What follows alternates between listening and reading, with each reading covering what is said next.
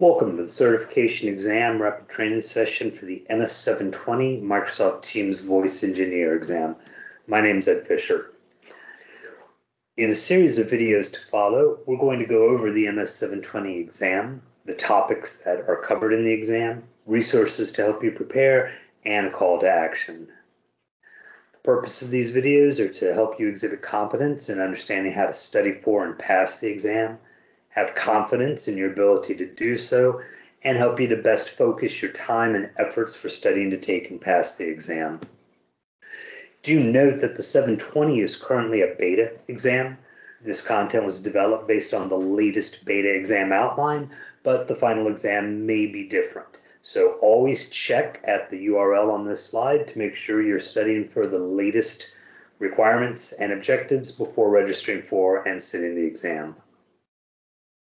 The MS-720 is part of the learning path for the Teams Voice Engineer Expert certification.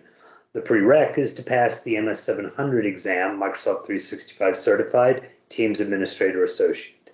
Then pass this exam, the MS-720, and you'll earn the Expert certification, Microsoft 365 Certified Teams Voice Engineer Expert. There are online classes that are available at no charge to help you prepare for this exam. That includes the Plan and Configure Teams Phone class, which is about 6 hours worth of content, and then the Manage Teams Phone, which includes another 2.5 hours of content.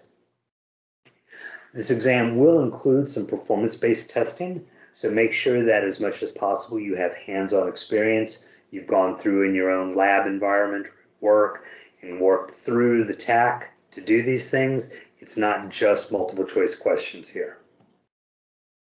The typical exam candidate is a Teams voice engineer, someone who's planned, designed, deployed, maintained, and troubleshot an actual Teams voice implementation.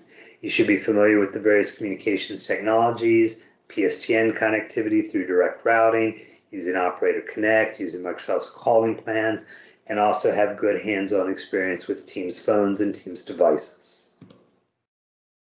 The exam has 6 sections. The percentage weight of the exam is anywhere between 5 and 30%. And in the next videos that follow this, we're going to go over planning and configuring Microsoft Teams Phone, optimizing network performance, planning and configuring direct routing, configuring and managing Teams Phone for voice, planning and configuring Teams clients and devices, and then finally monitoring and troubleshooting Microsoft Teams Phone.